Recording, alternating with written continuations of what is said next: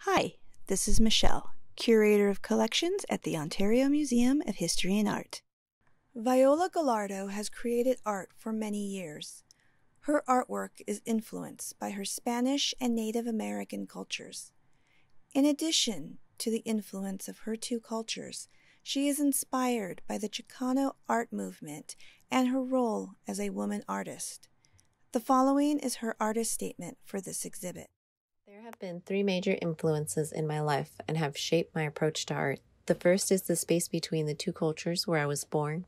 The Spanish culture, with its profound soul and strength, exposed me to incredible beauty, design, and mythology, and the total acceptance by Native American people that making art is as natural as breathing explains my fundamental need to create. The second was my involvement in the whole concept of women artists as a viable and separate aesthetic. Unfortunately, the struggle for women still exists. The third was an art movement called Chicano art that was slow to gain recognition and respect in mainstream art culture.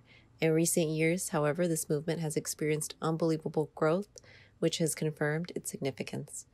Perhaps with this understanding on the part of the viewer and what has shaped me as an artist, it is clear that the place where I am now is accumulation of all that has gone before. My preoccupation with the spirit world is a return to the beginning, yet all that has influenced me is incorporated in this small presentation. Yunn-Ru Martin received both her BA and MA in drawing and painting from California State University, Fullerton. Born and raised in Taiwan, she has lived in Southern California since 1981. She incorporates the use of calligraphy in her artwork. The words are from her own poetry or Buddhist sutras. The following is her artist statement for this exhibit.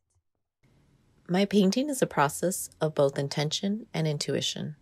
I attempt to bring balance to the perplexing relationships between these sometimes conflicting influences.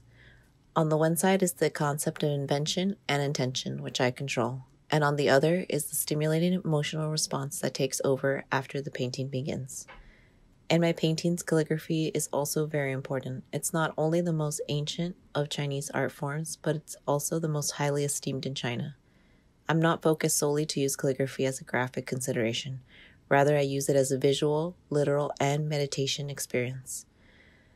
What is written, words in my poems or Buddhist sutras to help invoke a higher vibration to the painting realm. This kind of approach is rather challenging to me. From my early figurative paintings to the most recent abstract paintings, I was doing nothing more than searching for the most pure and natural self, which exists within every being. Lea Castro received her MA in Asian Art History and Literature from California State University, Dominguez Hills. Her paintings and drawings show a commitment to detail. Her artwork can capture a moment of absolute beauty or a moment of heroism and draws the viewer into a story. The following is her artist statement for this exhibit. Van Gogh, Vermeer, opposites in style and motivation, yet equally significant in their contributions to what moves me in my selection of subjects. Life's trials have forced me to look deeper. God has led my heart and soul to see where beauty and reverence cries out to be expressed.